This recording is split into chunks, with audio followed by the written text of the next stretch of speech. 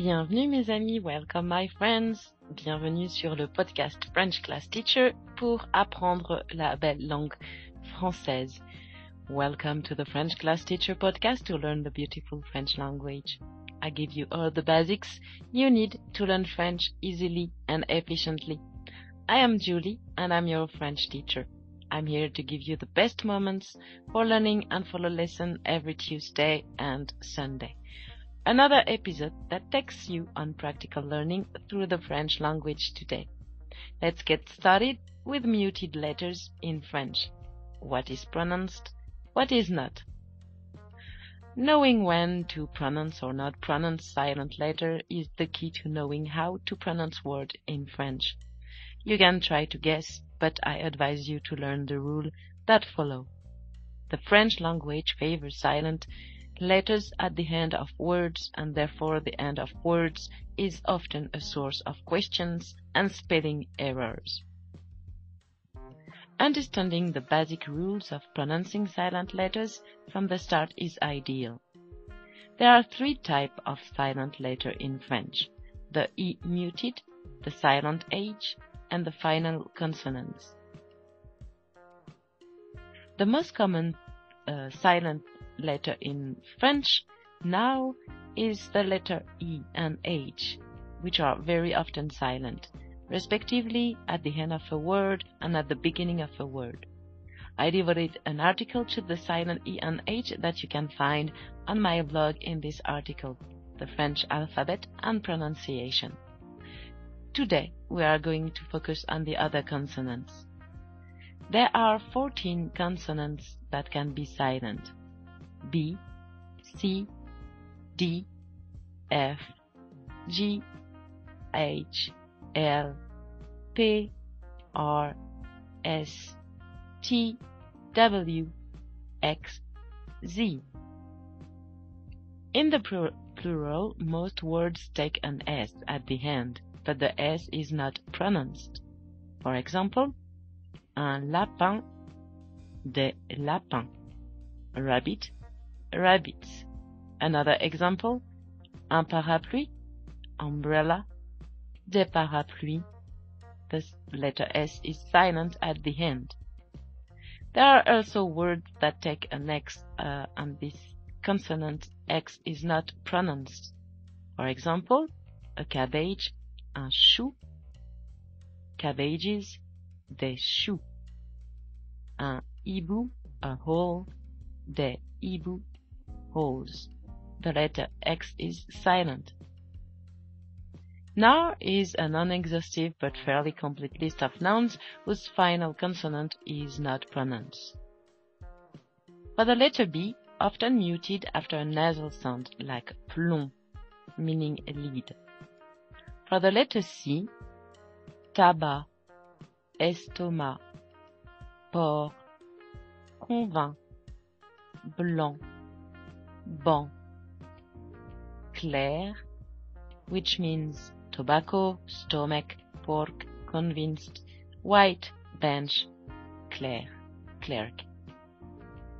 For the letter D and also the letter T are generally silent at the end of verbs in French, such as répond, attend, or to answer, to wait,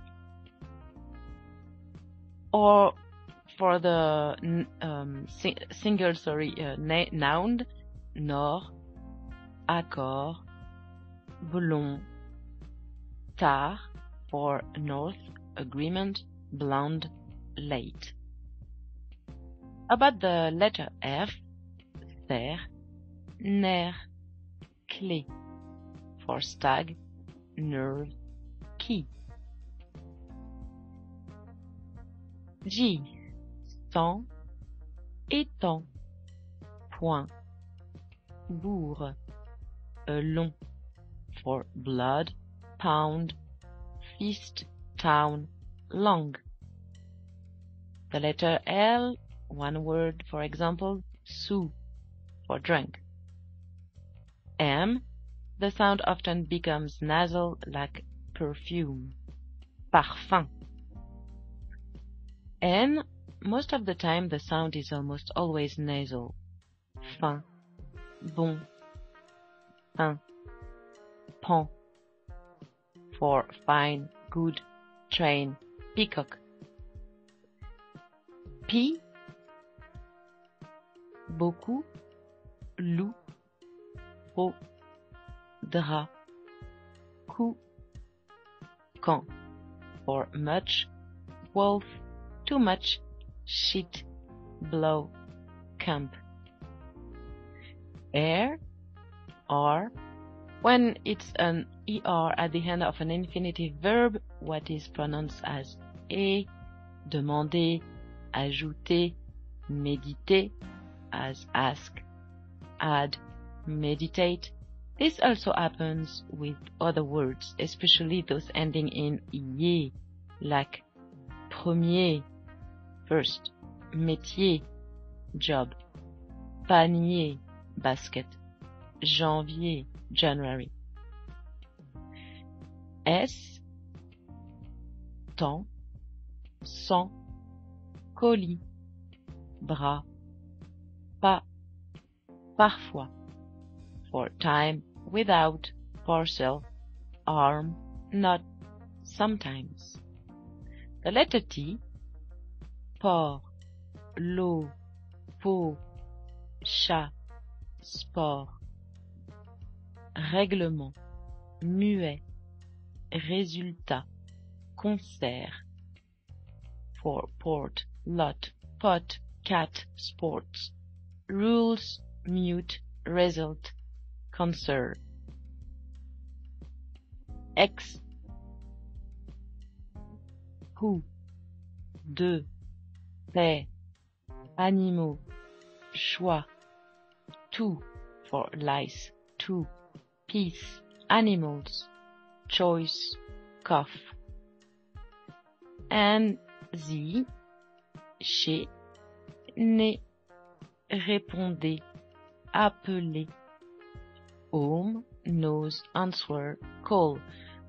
So you can see all these letters, we cannot hear them at the end of the words, even if they are written. Other cases, the letters E and T-E-N-T at the end of conjugated verbs are not pronounced in the third person plural. Example, il achète, they buy, les amis, the friends. But they are pronounced in the case of adverbs like gentiment, kindly, or lentement, slowly. Words ending with the consonants S and X.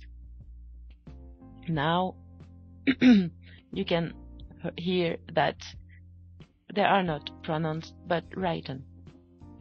In French, the consonant S and T are silent at the end of word to the articles as les, des, etc. for the. For pronouns like as nous, we, vous, as you, eux, as them, etc. And verbs, je vis, I live, tu veux, you want, etc.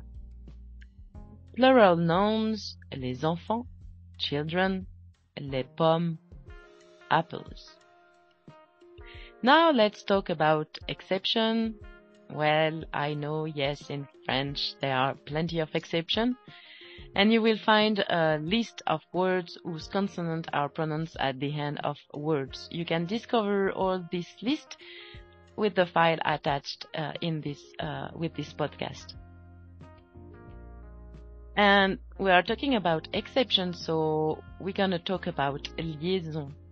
Is the pronunciation of a normal silent consonant when the word that follows begins with a vowel or a silent H. An example to understand, elles arrivent is pronounced elles arrivent, they arrive. Vous êtes bien reposé, you've had a good rest. Quelqu'un est entré, someone's come in. So if you have any doubt, I give you some tips to know if a word ends in a silent consonant. First, try to form the feminine form of the words. For example, skillful, in French, adroit. Feminine form is adroite. So, adroit, ending with a T. And gourmand, gourmande. Second, look for a derivative of this word. For example, scaffold, échafaud in French. We can say échafauder, the verb échafauder. So, scaffold, échafaud in French, ends with the D. You can also help yourself with a connection, a liaison. For example, de bas en haut, from down to up, or dos à dos, dos à dos, back to back. Another way to memorize spoken consonants is the word careful in English. Here, the C, the R, the F, and the L at the end of the words are pronounced. Examples. Un sac, a bag. Un chef, a chief. De l'or, gold. Un fil, a thread. Here, all final consonants are pronounced. There you go. I think you now know everything about voiceless consonants. All you have to do is apply all of this and you will be unbeatable in your pronunciation. I have given you 3 exercises to test and assimilate in the file below and the transcription of this podcast to understand better the silent letters in French. I wish you a great day and take care. À bientôt!